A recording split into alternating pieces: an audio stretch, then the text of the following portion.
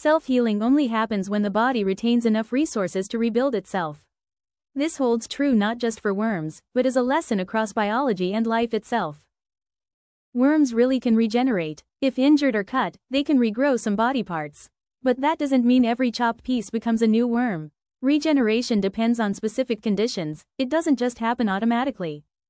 Worms have a simple brain near the head, and a key structure called the clitellum, which is vital for survival and growth. If a cut segment lacks the brain, clitellum, or main nerve cord, it usually dies. The middle piece almost always dies, and even the tail rarely survives without those essential parts. In short, the more pieces you cut a worm into, the lower the chances it can regenerate. Only a few lucky segments with the right conditions might survive. Regeneration isn't magic, it's a complex biological process that requires many factors. Okay, see you in the next video. Don't forget to like and subscribe to explore more amazing wonders of the natural world with me.